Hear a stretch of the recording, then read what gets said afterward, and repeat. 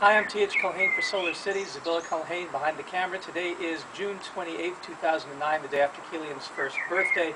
And on that day, we had another one of our birthday biogas bonanza parties and added to the experiments of the biogas system by taking this waste disposal, that's what they call it, a food digester or Insinkerator, and installing it underneath this sink out here to experiment to see if we can make a biogas system that could be put in somebody's normal kitchen. As the food is thrown into the sink, it would then be ground up and then go into the biogas. Since we don't have the room and the luxury of replumbing the whole house, we're just doing the experiment on the porch, and that means that we'll have to take what the Insinkerator produces in a bucket and carry it over to the biogas system. But if this was done in a more professional manner, we'd have the biogas system in the basement connected to the internal plumbing, and then the food would then automatically go to the biogas digester.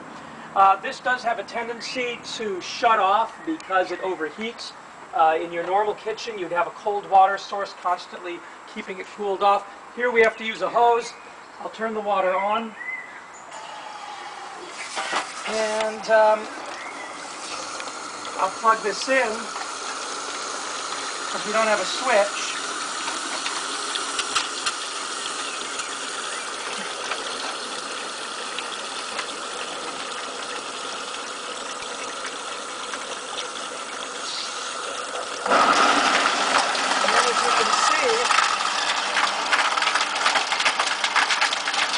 Start feeding it in, but then it shut off. So that is one of the limitations. Let me turn this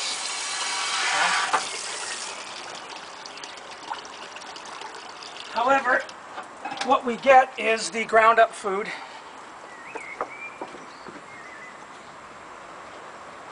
And then we pour that into the biogas digester.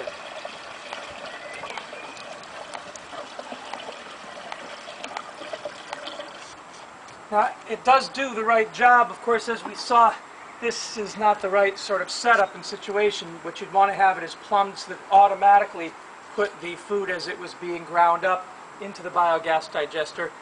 The concept is good. Obviously, it's not feasible the way we're doing it, but it gives the indication that this could be done for future biogas systems in an urban setting. Thanks a lot.